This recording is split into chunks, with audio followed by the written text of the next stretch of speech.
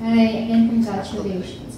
First, my question is for Liza. I guess, nung nilabas yung trailer, lahat din kami nagtanong, paano maging running for Manya, tapos gusto mong baguhin yung mundo while you have a boyfriend?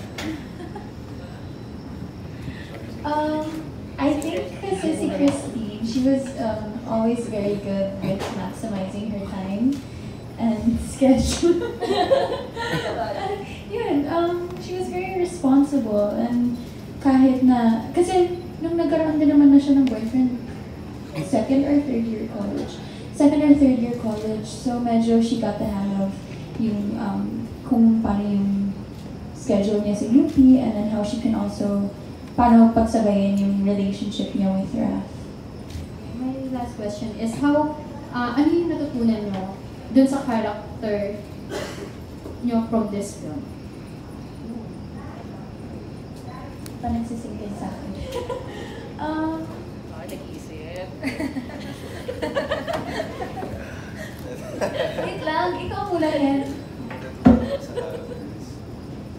Anong naturo ni Raph sa'yo? Ano ba naturo ni Raph sa akin? Love can push you to do the things that you wouldn't expect you to do. And love can also push you away from the things that you love to do.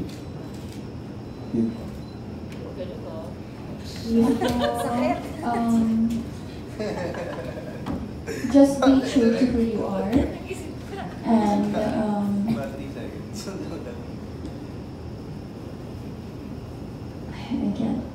I don't know yet. Hindi ko pa kasi napanood yung buong film. So, kailangan ko mapanood para mag-sing din sa akin. Pero yun, be true to who you are. And yun pa lang. Thank you. Alright, thank you so much for that question. Next po, who would like to ask? Mukhang di ka sa side na to, meron pong gusto magtanong. Meron po ba, sir? Ayan, kaabot na lang po ng mic. Wala. Akala ko inaabot. Akala ko may tapos sa akin si sir. Oh, ayan. Ito na si sir. Totoo na ito. Hello. First of all, kay Direct muna. Direct, gano'n mo katagal binuo yung story? Kasi na matagal, years pa yung bilang bago to. Tapos over time ba nag-iiba-iba yung complex, yung characters nung Raph at team. And then for Enrique and Liza, siguro, kung kanina tinanong niya ano yung natutunan, I want to know naman yung process. Paano nyo nabuo paano nyo inano yung character. Kasi nung shinare namin, di ba sa CNN, yung photos of the characters, parang ang dami na nag-react that they feel na relatable, parang alam na nila agad sa UP to, sa UST. So parang gano'n, paano nyo inaral yung character? Yung parang, hindi yung mismong story, pero yung premise ng story, nabuo ko siya mga 5 years ago. So yung first 5 sequences of the film, 5 years ago ko siya nagawa.